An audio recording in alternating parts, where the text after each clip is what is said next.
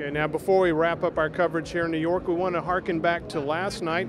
We got to go to one heck of a party, actually. We went up top of the Empire State Building, got to see the new 2015 Mustang out there on the observation deck. And John, what do you think of Ford's marketing efforts? I mean, to me, they really nailed this.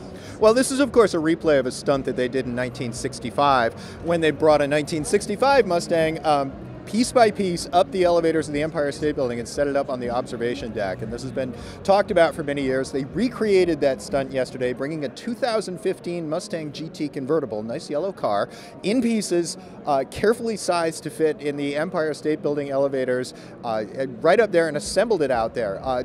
Ford Chief Operating Officer Mark Fields actually told us last night that they practiced it for quite a while using a mock-up of the elevator in Dearborn back at Ford headquarters.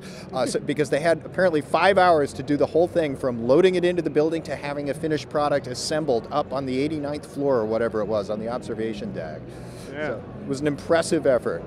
And, you know, when we were in Detroit, I think the F-150 pickup was one of the big stories there. Now we're in New York, and this Empire State Building trick is one of the big stories here. So, you know, I think I hand it to Ford for grabbing some headlines.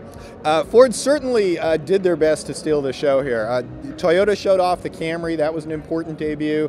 The Hyundai Sonata was an important debut. But Ford really knows how to throw a party and really knows how to take over an event, really, and they had a big presence here, really, when they didn't have a whole lot to show. The anniversary edition of the Mustang and the updated Focus, but there were a lot of senior Ford executives here. The company was here in force, and they made a big impression. And that ends our coverage of Media Day here at the New York International Auto Show.